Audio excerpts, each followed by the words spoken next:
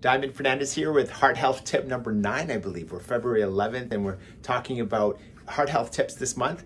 And today I want to talk about cardiology testing.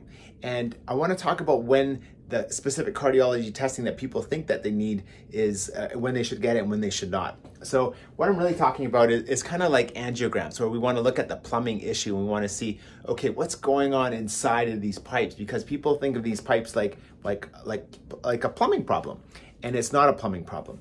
And this is where I think it's important to understand specifically the testing I'm talking about is angiograms. When should you get an angiogram and when should you not? When you should have an angiogram is when you're actively having a heart attack, what we call acute coronary syndrome. Now, I don't feel it's necessary to get an angiogram, and then there's certain situations, and we can talk about that on an individual cases, to look at it on a preventative basis, meaning that we're just going in to see what are these blockages or what is the plumbing problem going on, because there's a certain population that we should consider that and certain population that we should not.